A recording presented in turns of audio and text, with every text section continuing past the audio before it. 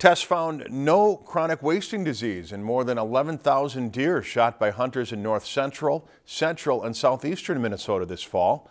Officials say it gives them confidence that the fatal brain disease has not spread beyond a small pocket in the southeast corner of the state. The DNR ordered the precautionary testing in north central and central Minnesota this fall after the disease was found in captive deer on farms in Crow Wing and Meeker County. The testing also found no spread of the disease beyond the state's designated disease management zone near Preston in southeastern Minnesota, where CWD was already known to exist in wild deer. Tests from that zone found 6 confirmed and 1 suspected case, which is down from 11 last season. If you've enjoyed this segment of Lakeland News, please consider making a tax-deductible contribution to Lakeland Public Television.